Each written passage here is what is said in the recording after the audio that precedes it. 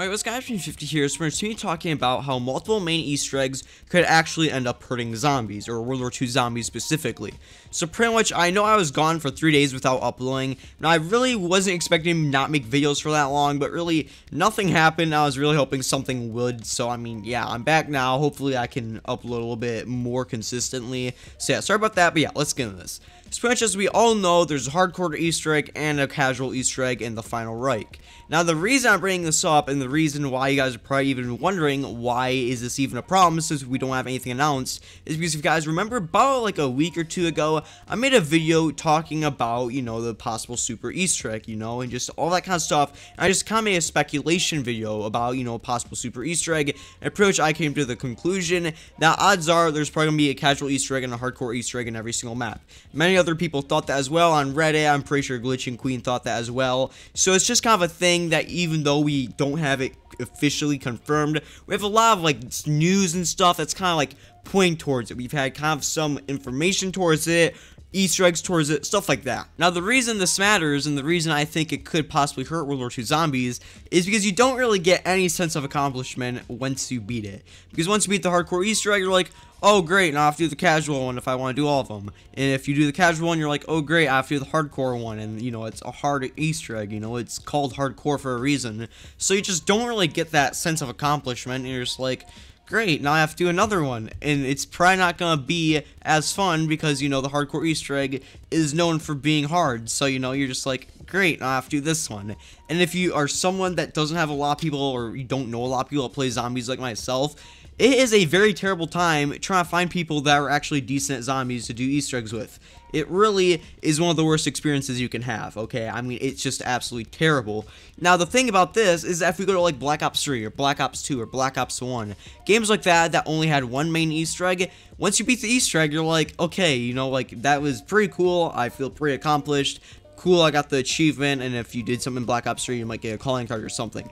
I always felt like that was really nice, especially if you did an Easter egg that you didn't really like that much. For me, I personally did not really like Rise and Drag. I know a lot of people love it, say it's the best map in Black Ops 3. I didn't like the map, I didn't really like the Easter egg. So once I beat the Easter egg, I was like, okay, great, I don't have to do this Easter egg ever again, even though, you know, it was a pretty cool boss fight and stuff. I just don't really like Rise and Drag that much. So, I mean, it was pretty nice. I beat it, and I was like, cool, this is amazing.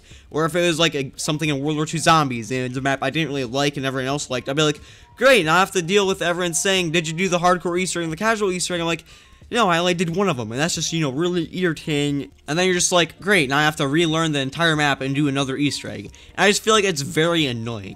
Now, yeah, it is pretty nice for people that really do like Easter eggs because, yeah, you have, you know, you have like more than one Easter egg to hunt for, you have multiple things to do. That's all cool and all. But for people that don't really like Easter eggs that much like myself, it's just kind of irritating. You're just like, great, if I want to get this special item, which there isn't anything now, but there probably will be, you know, like if you want to get a special item, like let's say for example, Takio's Katana. Imagining having to do Revelations Easter egg once, and then having to do it 5 more times, you know, that's just really irritating. So I feel like if there was something like that in World War II Zombies, where it's like, get this amazing katana that's, you know, a one-hit kill until round 30, but once you complete the first Easter egg, you have to complete it 5 more times, that just gets kind of irritating, I feel like. I feel like a lot of you guys can probably relate to that. And I mean, I really hope that they don't do this, or they kind of make it a little bit better where it's not required, or you don't get an achievement or something.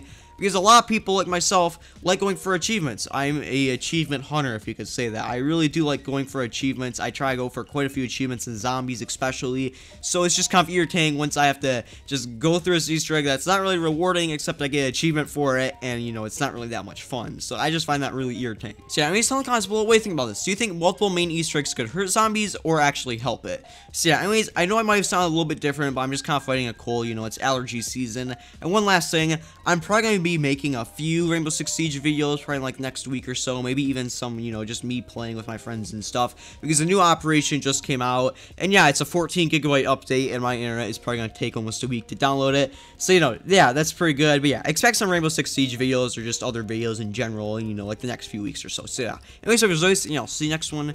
Peace.